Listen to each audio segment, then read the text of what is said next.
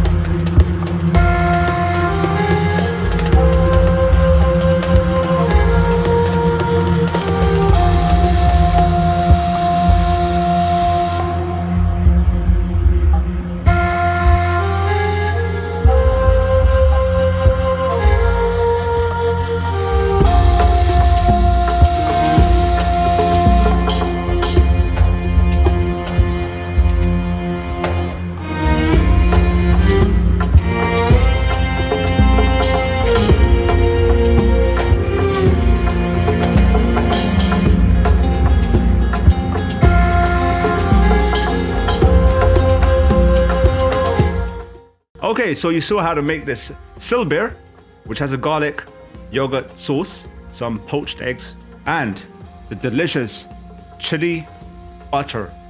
Oh, lezzetli. I had it the other day. Again, it was just so delicious.